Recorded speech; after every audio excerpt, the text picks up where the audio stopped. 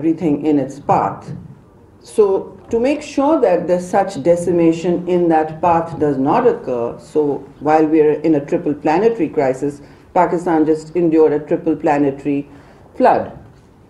And this monsoon on steroids, as the Secretary General says, is a climate disaster of the decade. Why we have to be mindful is that climate is not in any one country's control. Neither is its impact. What happened in Pakistan will not stay in Pakistan. So every country will face a cascade of such events at one point or another. Western Europe's already feeling it, but I'm sorry, but what we just saw was a postcard from the edge of a memo from nature. This memo was not to Pakistan, it was to humanity. It was for people to make the right decisions. It was for redistributive justice, which is obviously climate justice in any words. And for that reason, I am very clear in what we are taking to COP. My colleagues here mentioned, to us it's the most important conference of the year, always, of all times, and we're hoping that countries will understand, will do the heavy lift beyond the humanitarian need and understand that when climate disasters hit, there needs to be recovery windows that climate disaster prone and vulnerable countries can access with speed, agility, and predictability. If a climate disaster hits my country or yours, you should be able to draw on first needs resources immediately. No one country can service 33 million people at one go. I'm seriously would be challenged to hear that.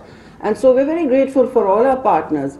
But please also bear in mind that we have to make some planning changes. We have to think about rebuilding with great resilience. And in doing so, resilience rebuilding also requires a great amount of technical capacity. It needs political heft on the ground. Please, 10 communities, move away from the village that you've lived in for centuries.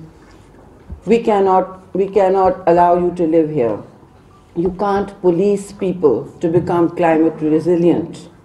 You have to give them incentives. Those incentives are rooted in better livelihoods, a more productive year, an income stream that is not unreliable for them. After the loss of livestock and crop, that is a great worry, and that's a recurring anxiety, and it is on our calendar of of imminent anxieties, which is how will these people actually get back on their feet with a future of an income stream that is predictable.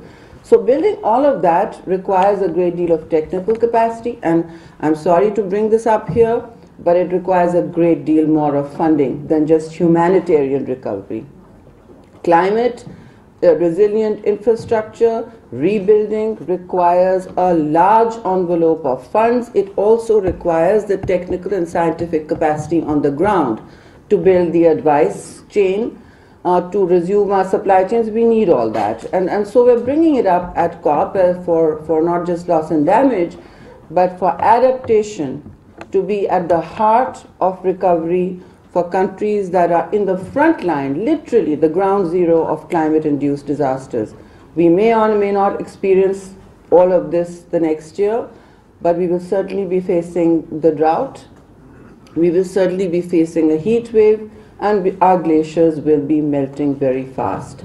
So with these few words, I just want to say, let's not vulnerability become a death sentence or a life sentence for countries like us. Let us be collectively mindful of our responsibilities, also our jobs on the ground here, and hope that we can reset the bargain between the global north and the south as we go into rebuilding our future here.